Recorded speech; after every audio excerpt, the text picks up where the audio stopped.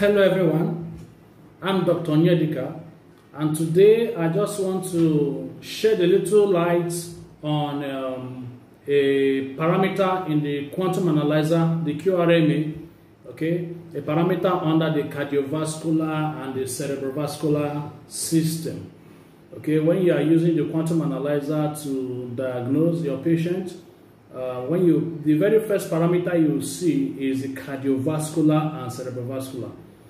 So when it comes to using this device, the most important thing for you to master is interpreting results. Okay, in 5 to 10 minutes, I can teach you how to operate the machine. So it's not only a test that's the issue. Interpretation of results is very important, and you need to learn that if you are consulting with the quantum analyzer device. Okay, so I see the quantum analyzer as more of an intellectual exercise than practical.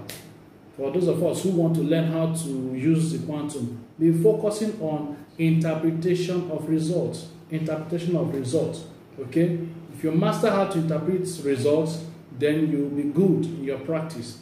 Not just learning how to operate or how to hold the test rod and run a test. That's very, very simple. Okay, so I'll just pick a parameter just to shed light. Okay, I'm talking on the stroke volume. Under the cardiovascular, you have about 15 parameters there: blood viscosity, cholesterol crystal, blood fat, vascular resistance, vascular elasticity, myocardial blood infarction, myocardial blood perfusion volume. Then we also have stroke volume, left ventricular effective pump power, left ventricular ejection impedance, and so on and so forth. But today I just want to focus on stroke volume, just to shed a little light on stroke volume. I know many of us may have ignorantly told the patient, you have stroke. When you see the result is on high, you say, you have stroke. No, you don't conclude that way. You don't conclude that way. But let me say that the word stroke was borrowed from the terminology stroke volume. Okay, what do you mean by stroke? In layman's English, I would like to use a bicycle or a motorcycle as a perfect example. Okay, when you see the word stroke, it's talking about cycle. When you ride a bicycle, this is one stroke, second stroke, third stroke, fourth stroke. Okay, so a complete cycle is a stroke. A complete cycle is a stroke. See, let me show you one trick about the quantum analyzer.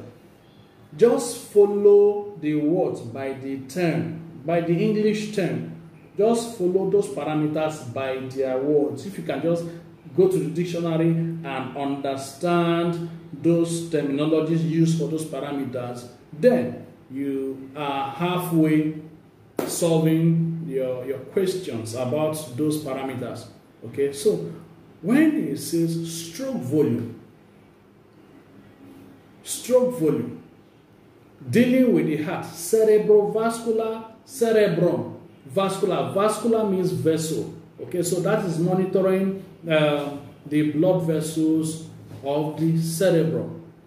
Cardiovascular is talking about monitoring vessels of the heart, blood vessels of the heart.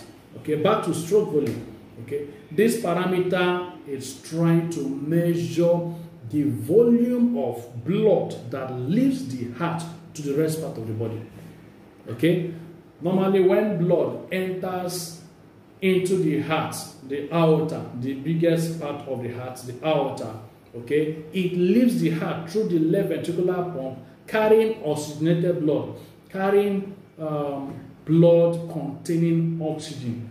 Trust me, oxygen is very, very important to reach every part of our organs, tissues, and cells. Okay, that is why blood circulation, in fact, most times, most diseases has its root cause to a compromise in the circulatory system. So that's why this is very important. So the heart is expected to supply quite an amount of blood out of the heart, carrying oxygen and nutrients to the brain and to the rest part of the body. And so the stroke volume is a parameter in the quantum analyzer that measures the volume of blood that leaves the heart. Actually, not all the blood that enters the heart should leave the heart. Under normal circumstances, only 2/3 of blood that enters the heart should leave the heart to the rest part of the body and to the brain. Okay, so a situation whereby more than 2/3 of the blood that enters the heart leaves the heart, then that is when the result will show you mildly abnormal high, moderately abnormal high, severely abnormal high. Why is that so? Because the heart is working too hard, trying to pump more than it's expected. That mechanism is faulty. And also a situation whereby the volume of blood that is leaving the heart is less than 2/3, it is also a problem. It means there's a faulty, the heart pump is faulty, the mechanism is faulty. And so it means there's a limitation in the accurate supply of blood, in the accurate supply of oxygen and nutrients. And so when there are shortages of supply, you start having all manner of malnutrition. And so when certain minerals and vitamins ought to get to different parts of the body, they are already short in supply, then the body becomes vulnerable to all manner of sickness compromise. Okay, so that's why it's very important that the blood supplies to thought that comes in out of the heart, just to thought, not more, not less. That is what stroke volume is all about. Measuring the amount of blood, the volume of blood that leaves the heart in one heartbeat. Boom, boom, boom. That's what, in one stroke, in one cycle, in one heartbeat. That is what stroke volume is all about. So whether it is on the high side or on the low side, that mechanism is faulty. It will lead to life-threatening problems. Okay?